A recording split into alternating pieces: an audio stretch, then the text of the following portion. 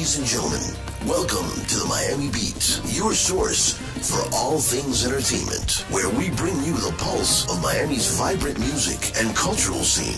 From the salty rhythms of salsa and merengue to the energetic beats of popular music, we've got it all covered. Join us as we take you on a journey through the city's hottest clubs, festivals, events, and introduce you to the talented artists and performers who make Miami the cultural capital of the South. So sit back and relax with the Miami Beat. Now, here's your host, Rene Guim. Good afternoon, ladies and gentlemen, and welcome to another session of Miami Beat, our weekly entertainment program brought to you right here from CNN Studios in South Miami. Once again, we want to thank everybody for going into our website and seeing our videos for the past few weeks. It's been really exciting, and it's been really great to see all the persons that have viewed our show. Today we have a great show. I have a great guest that I think we're going to enjoy. And this time I'd like to introduce our guest for this week, Jae Mazor. Welcome, Jae. Hey, thank you for having me. Thank you for having me. Tell us a little bit about you. I mean, you're a local guy. You were born here in Miami. And tell us where you were born and about your heritage, please. Yeah, I was born and raised in Miami, Florida. My parents are Haitian and Dominican descent. And yeah, like my mother's a singer. She's a vocalist. Father is a vocalist and a guitar player. And like growing up here, I mean, I would say it was pretty good. I wouldn't say it was too tough. It was rough. We had rough patches like any other person, but at the same time, it's what made me who I am today. You get what I'm saying? But yeah, born and raised in Miami, been doing this, just travel all over the world, doing my music independently. You know, there's been a lot of offers, you know, on the table, but I just felt like, you know, we just keep building the value before we really lock something in, you know. So music is in your DNA. Yeah. You can come from a great family of musicians, singers, Right. entertainers. And Right. When did you start singing? When did you decide that this was going to be what you wanted to do as a career? Honestly, I think I was in elementary school when I noticed that I knew this is what I wanted to do. I just didn't know how I was going to go about it. I'm like, look at all these people singing, but my main focus is when I discovered a home video of my mom and my dad. They was in a recording studio. And, you know, growing up, you know, it was domestic violence in the house, but seeing them two together in the studio, I think that was like the happiest I seen my parents. And that's when I'm like, hey, music can make them smile like this. And that's when I knew, like, I want to do music, you know, because I want to see if I could be able to have the effect on other people as well, you know. They just let me know how powerful it is. Where'd you go to school? Miami Central, well, elementary, Westview Elementary, then Westview Middle, then I went to Miami Central Senior High. Oh, fantastic. Yeah. So you're truly a local boy. I mean, you Definitely. were born here, you grew up here, you went to school here. Yeah, I was in a marching band. And you were in a marching band? Yeah. What you doing in a marching band? I played the drums. You played the drums? Yeah, we did. I was the percussionist, so we played the snare, the bass drum, the tenors, the quads, everything. Wow. Yeah. So that's a great platform for you to start get into your music career, and then after that you started singing.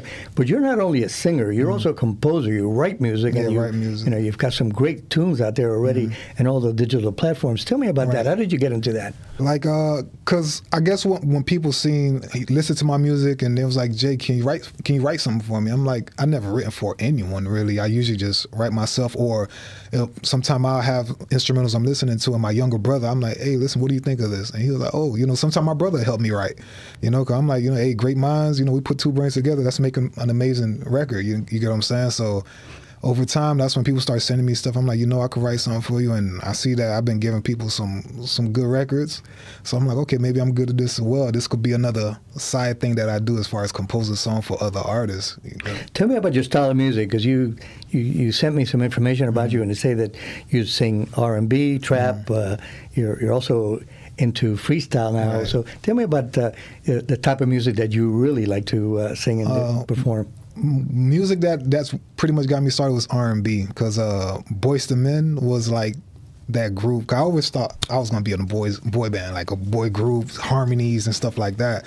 Because growing up to Boyz II Men, 112, Brian McKnight, people like that, and I always said that's what I want to do. But I never had any group of guys who kind of see the same vision. You know, I had my older brother. He was a singer as well, but he was like, hey, I got kids. I can't do this music stuff. And I was like, okay. You know, years later, I had a kid, but I'm still doing this music stuff. I'm like, I guess, you know, we just more passionate about it. You get what I'm saying? But I started off with R&B because it's like the love songs, you know, you know, the bedroom music, then, you know, stuff that can make people feel again. Because I feel like, not knocking any songs now, I got a lot of amazing songs out now, but I felt like where there was more emotional, like you could see it in their face, like you feel their pain. You get when they want someone or they losing someone. Yeah. You know, so I was like, man, like R&B is everything. But that's when I like freestyle.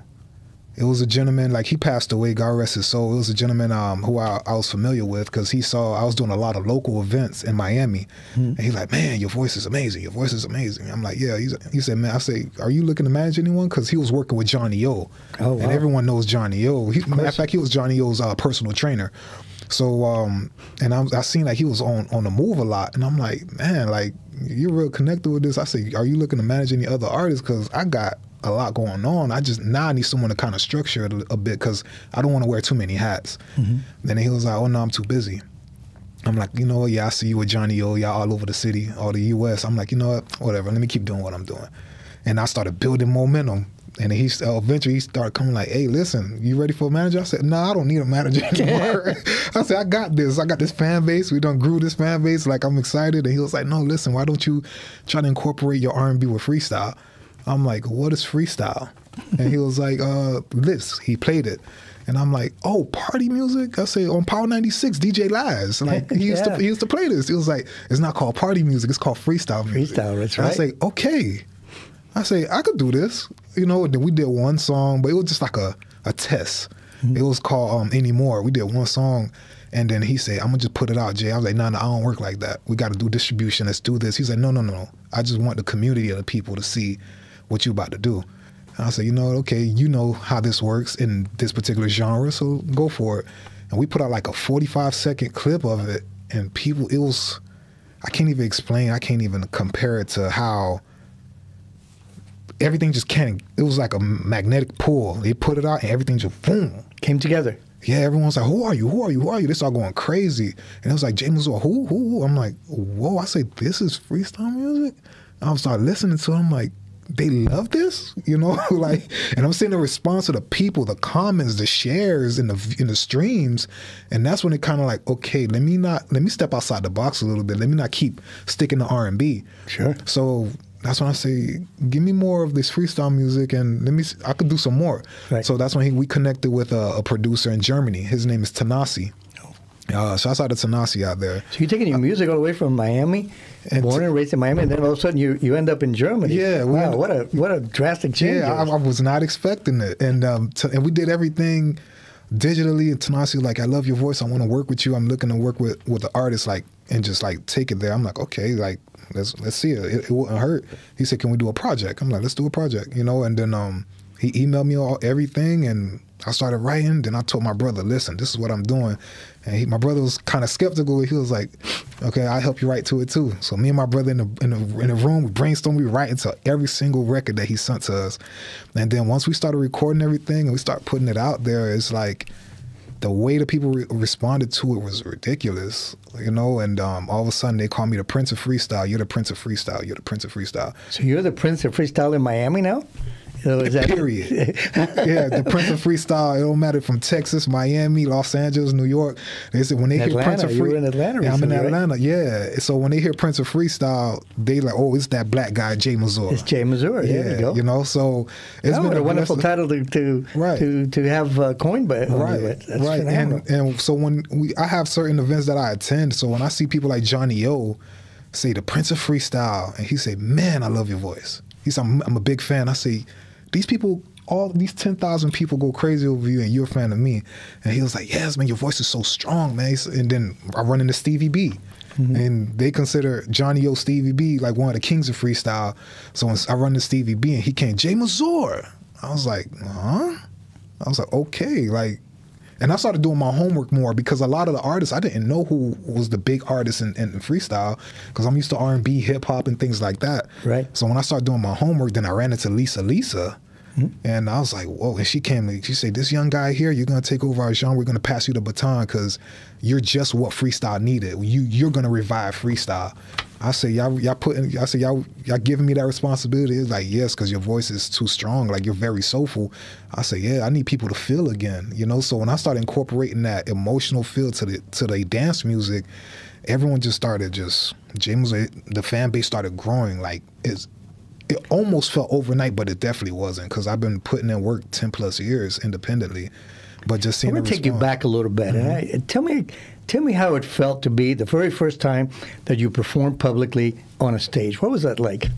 Scary. It was definitely scary for all the new artists who's coming up. Like, you have to break out of that. But I think what made me more comfortable is seeing. Do you recall what that performance was? Yeah, it was. You remember what was that place in that we performed at? Sandals. It was a place called Sandals. It was like in a little Haiti area. There was a couple local promoters who was always doing like open mics. Right. And Sandals was one of the first places I performed, and I was always like, oh man, like I was too big, or maybe they're not gonna really like how I sing, because my older brother was a singer. Everyone used to always compliment him, and it was like, oh no, that fat kid, he don't know how to sing, you know, like, and I used to be like, okay, let me keep practicing, you know? And then we performed at Sandals, and my brother one night said, he can't make it, you have to sing by yourself. And I was like, I don't know how to sing by myself. Like, I'm used to like you being on stage with me, so it kind of make me less nervous. And he like, man, you just gotta sing by yourself. And then I'm like, you know what? Let me just do it. And when I sang and I seen how the women responded to me, I was like, huh, let me keep doing this. Let me keep doing this. And I started growing. Like, over time, I started growing, started getting better with time. And now it's like I can get in front of 10,000 people and I will, you know, I will go ahead and rock the house. Well, I would like to, at this time, share with the audience one of your great tunes so they can see the true quality of your voice and how you perform. Andre, would you please play All Through the Night for us, please?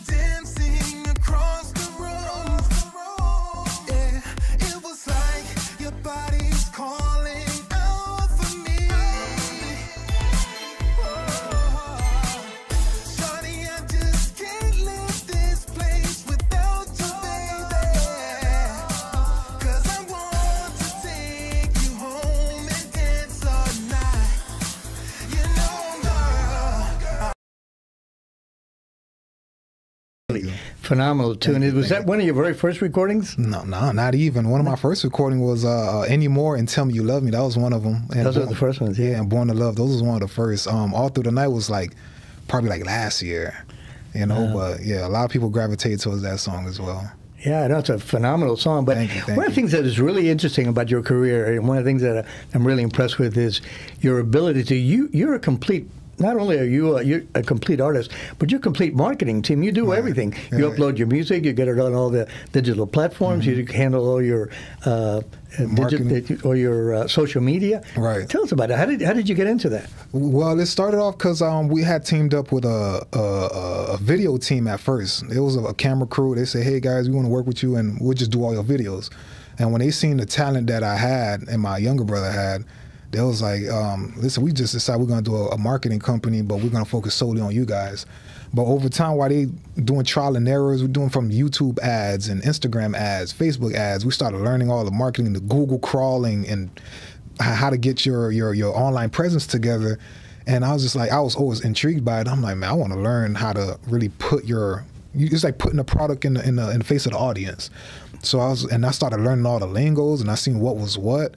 And over time, I just like, hey, what does this do? And what does that do? And what does that do? And then I started doing a lot of research on my own. I'm like, man, there's a lot of stuff like, I found out that that's like the heartbeat to music, to be able to get it out there. It's like, you could have 1,000 songs, but if you don't have a marketing campaign, it's not going to go anywhere. No one's going to hear it. Well, the music industry has changed drastically over the course of the last just even 4 or 5 years. Right. And even prior to that, when everything went from CDs to digital, and now everything's on digital platforms. So how did that affect you when you first started? Did you first start doing CDs and distributing them and trying to get them in the hands of everybody to see if they would play them? Every show, I had a stack of CDs. I was going from store to store, going to the flea market. We going to the gas station, posting up flyers. And I honestly feel like when things went digital, it made artists a bit lazy, but it was way more efficient because the marketing campaign is what kind of just put it in their faces instead of having to actually do the footwork and things like that. So the digital thing was kind of like a plus when you think about it, but I feel like it just took the essence out of like physically you're burning the CDs and you're writing with the marker. Because we used to put on the marker, put it in the plastic sleeve, walking up to the radio stations, the DJs, and hey, listen to my music and things like that. And autographing them for the audience. Yeah, creating inserts. Like we used to do the whole process, you know. So I think that's what it just made you appreciate it more as an artist. Like, man, it was really hard work, but now everything's digital. It makes it way much easier. As long as you got a right marketing campaign or you even have the right influencer to back you, like, you can be able to take off because it's like, it depends. That one song is pretty much like hitting the lottery. Sure, you know? Absolutely.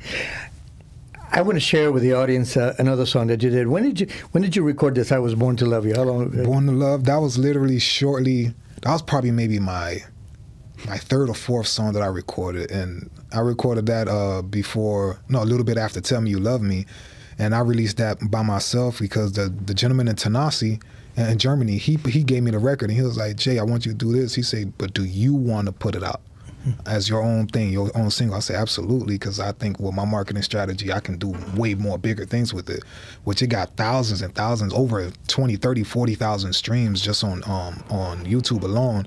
So I put that out there and people they ate that song up so much. And even the recording process, I pretty much cried in the studio when I recorded it because a lot of things I'm like, I experienced a lot of things that I was singing about. And at the same time, again, I want people to feel, you know, when they listen to my music. So like a lot of people who hear Born to Love, they either cry, like people who meet me from New York and Philly, when they meet me in person, they literally start bursting in tears. And sometimes I question it, like, why? You know, and they say, man, you changed my life. Like people saying I brought them back from a coma. My song brought them back from a coma, you know, and like they're in ICU and then nurses playing it throughout the whole hospital. And I'm like, man, like it does my heart good to know my music could give you that effect. I'm talking about people who's leading platoons in the Army saying, yo, your music got me through this particular time that I was in the service. And I'm like, really? Those are amazing stories. Yeah. You know, I had the pleasure of meeting you about, what was it, 3 or 4 months ago? Yeah. We were in another recording studio right. and one of the things that truly impressed me about you, Jay, was the fact that when they asked you to sing live, I think you sang a cappella on the show. Yeah. And one of the things that was so impressive was that you had everybody in the studio singing with you. Right. They were singing along with you. They were singing your song. Right. They knew it, and then it just motivated them to do that. So you bring out some of the great things in the audience that when the audience hears your songs, you bring out these great feelings from them, and I can understand what you're saying about all of these situations that have happened before. Right, because it's like when I walk into a room, I feel like I step in with an aura, like I'm a positive person. You know, no one's perfect, and you know, no one's perfect. We all have our flaws, but I always try to bring good energy, and I'm a type of person, like I want people to feel good. I want people to leave with a positive thought in their mind when they walk out the room with me, or just like, hopefully, like if you had a bad day or meeting Jae Mazor, it kind of just, my day became better. You know, because we already know this world is already messed up. I want to be one less person to make it, messed up like that. So I always try to bring good energy in everything I do and everything I touch. So this next song that I'm going to ask Andre to play for us is called "I Was Born to Love You." And how did you compose that? What came out of that? So what made you bring that out and write it? What came into your mind? My writing process is that when someone sends me a production, I feel like the beat sings to me. The beat tell me, Jay, this is what you're gonna sing on here. Like I don't write it first and then listen to a beat and mesh it. I listen to the beat and I'm starting like, I said, I feel like this is what it's telling me to do.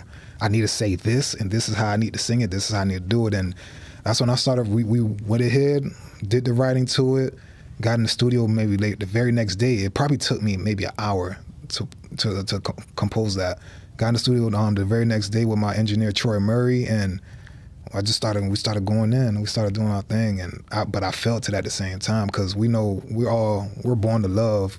We're not born to hate or be able to do all this crazy stuff's going on in the world, the killings and stuff. So I'm like, man, listen, man, even relationships, man, we're born to love originally. That's absolutely right.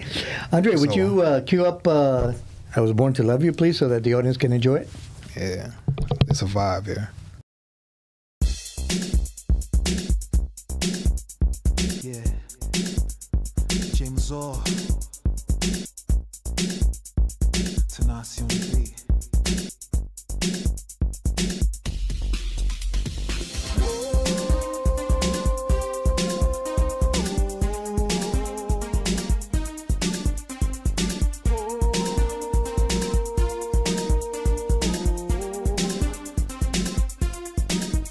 Yeah, take a look in my eyes. Tell me what it is you see. Can you picture the love that I have inside? And I hope for you and me. Oh, I had a feeling from the first time you looked at me. And maybe we could be forever, staying together till the end, baby, you and me. I was born to love you. I was destined to be with you. That's why I'm still here. That's why I'm still here. I really love that song. Thank you. When I first heard about you, and I went online and started looking up all your music, and this is one of the ones that really, truly, I felt inspiration to be able to listen to it. So I listened to it over and over and over again. And said, wow, what a great song! Thank you. I appreciate it. Yeah. I appreciate it. It's a great song. Thank so you. you have a lot of things going on in your career right now. You're extremely active. Right. Tell me about what are you doing? I mean, you've been traveling all throughout the country, and you have a lot of stuff planned for the future. You have some concerts. Yeah. Just tell the audience about what you've been doing and what you're planning on doing. Yeah, right now we got a lot of concerts lined up. June 24th is a concert that I put together with two other investors within that city in Orlando, Florida. So they were like, Jay, we got to put something together, let's put a concert and everything like that. So June 24th at the Abbey is going to be in downtown Orlando. We got tickets on sale now on ticketleap.com. We're going to be performing. I end up bringing out a few other artists, friends that I have, it's like, hey, let's book him. We're going to get their flight. We're going to get their hotel. We're going to come together, and we're going to do one big old concert. So June 24th, again, that's Orlando, Florida at the Abbey. And then July 9th, I'll be in Wildwood, New Jersey. So we're going to be with DJ Slice and alongside Coro, Johnny O, Deneen, a few K7 from TKA. So I'm gonna be alongside with them, and we're gonna be performing out there as well. But we got a lot of shows coming up. I plan on doing a lot of my own personal concerts, because as an independent artist, you want to be able to be hands-on and know the whole process, the whole production side. Please tell me that you're going to be planning to do some concerts and some performances here in Miami, South Florida. This is my home. I'm definitely going to do something out here. Like there's a lot of. When do you plan to do that? I'm doing it before the year is over. That's for sure. Because we have a few other cities from Connecticut, New York, Philly. They're like in Chicago. They're like begging, like, Jay, come out here. I'm like, you know what? Let me get you guys out the way, and then from there, we're gonna bring it on home. Before the year is over. Perfect. Yeah. We definitely would love to have you back on the show. Absolutely. Tell us about all of your upcoming concert dates and the locations, etc. Because I'm sure the audience is going to want to join you and buy the tickets and be there for that performance. Yeah, the support is tremendous out there. You just came back from Atlanta. I mean, you called me from Atlanta. Right. Were you up there performing? Were you recording? No, we was out there just building, as far as marketing, just building a relationship with a few people out there from radio station, DJs, and things like that. So it's like, I'm actually just trying to touch the ground to see, okay, are you guys familiar with freestyle music? Because I went to a lot of skating rinks in Atlanta, just like I literally do a lot of footwork. So we're going to the skating rinks, and I noticed that the skating rink has a major community, and they love freestyle music. But as well as that, I do R&B, so I know there's a lot of people out there connecting with. Is that regular skating or ice skating? No, regular skating. Roller skating. Yeah. The roller skate, the quads roller as skating. The blades, and My song is playing at almost every single rink right now in Atlanta, in Georgia, period. If there's a skating rink, all the DJs who's in the skating rink are playing my song right now. So I'll stay in the back and kind of watch the crowd, and everyone's pulling out their phone to Shazam. They're trying to say, "Oh, who is this?" And I'll just be sitting there, "Okay, yeah, I like that. All right, good," you know. But they respond very well to it. So when I go in the skating rinks, they, "Oh, can I get an autograph? Can I get a picture? Can I get this?" I'm like, "Yeah, okay." Does the audience recognize you when you're come into these skating rings or locations and all that? Before they would just skate. Now when they walk in, "Oh, it's Jae Mazor." You know, so now it's like a lot of people pull out their phone, they want to take pictures. I'm like, let's go. And they say, "Oh, you should skate." I don't know how to skate, but I got music that could, make y'all skate. Exactly. You know what I'm saying? Sure. But yeah. Well, right now, that's what we've been out there just trying to touch the people out there to try to expand the brand, So have you done that type of promotional work here in the South Florida area as well? Do you go around to skating rings and I haven't clubs Miami? That's what I started off. Like I feel like I got to practice out here because I was almost at every club with my brother. It was almost every day. It don't matter if it was a Monday. We was in every single club. We'd come with book bag full of flyers, CDs, everything. So it started off out here, and then we just kind of took everything we learned out here and just started expanding it from New York to Philly and all things like that. Just try to build the name and build the brand, That's phenomenal. Tell me about your little brother. I know he's here in the studio with us, but he's not ready to come on camera right now because he didn't know that I didn't know that he was going to be joining it today. But tell me about your little brother. Tell me his name and. Yeah, 'cause I mention him a lot, huh? Yeah, you do. Cause he seems to be a sensational artist as well. Yeah, my little brother. He's more than my little brother. He's my friend. He's my right hand. He's a little bit of everything, you know what I'm saying? And like we've been through a lot together, from when we lost our mom and everything, and we hold each other down mentally, we hold each other down physically. And he's a hip hop artist. His name is Ripper the Kid. That's RIPPADAKID. And you listen to his music, man, his wordplay is ridiculous, and people are familiar with who he is as well. From Miami to Atlanta to New York. So they say, "Oh, you're Ripper the Kid. Oh, I know you. I love this song. I love this. I love that." So, and like he has a lot of inspirational music, and he's not just like an average, he's rapping about street drugs and stuff like that. Like he has conscious music too that can make you think, So like Ripper the Kid, that's someone y'all should definitely follow as well. That's my younger brother. That's not my stepbrother. No, that's my blood brother. Blood, yeah. In the same household, same mother, same father, everything. So you're going to keep that legacy going, between you and your younger brother. You're going to keep that musical legacy going throughout South Florida. And we pass it on. Is your younger brother performing right now in South Florida as well? Oh, absolutely. Yeah. And a majority of the time, and because there's certain songs he helped me write. So if I'm like, for example, the song that I'm gonna be doing, the concert we got on the 24th, he's gonna be there. I'm like, he's gonna be like, and he's humble with it because he's a rapper, but he's gonna be like, yeah, but I'm my brother's hype man. So I'm going to back him up on stage. You know what I'm saying? Just like if he was rapping, they know me, oh, he's a singer, but listen, I'm a Ripper's. I'm his hype man. I'm back him up on stage. So if he's losing breath, I'm going to help him catch it so he can catch his breath back to say the next line. You get me? So we just pretty much sharpen each other.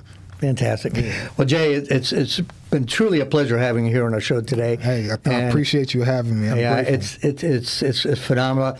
Please tell the audience how they can listen to your music, of all the digital platforms, your website, everything, so they can follow you, because your music is really phenomenal. You could find me literally. You go on Google and just Google Jae Mazor. That's JaeMazor, or you could literally just go on my website, jaemazormusic.com. Again, that's jaemazormusic.com, and I'm on all streaming platforms you can think about, from Pandora, Spotify, Apple Music, Amazon, Tidal Music. You tell Alexa, play Jae Mazor. Everything's going to pop up. It'll all be there. Everything will be there. Well, ladies and gentlemen, thank you. It's been really a great pleasure having Jae here on the show with us today. Just want to give you a brief update on what we got coming up. We have some phenomenal shows coming up. I have the pleasure of having DJ Alex Gutierrez, who's a very known commodity here in the South Florida area as far as music is concerned, and Dr. Ed Kaye, who you will really, truly enjoy. That's my professor from school. Yeah, he's phenomenal. Ed is phenomenal. He's going to be on our show in a couple of weeks. Winner. Yeah, Dr. Ed Kaye. So now I'd like to ask Andre to close the show with this phenomenal song that Jae has recorded that has really been, it hit all the platforms and it's had a tremendous success. It was number one on the dance charts. Please close the show now with "Tell Me You Love Me" by Jae Mazor.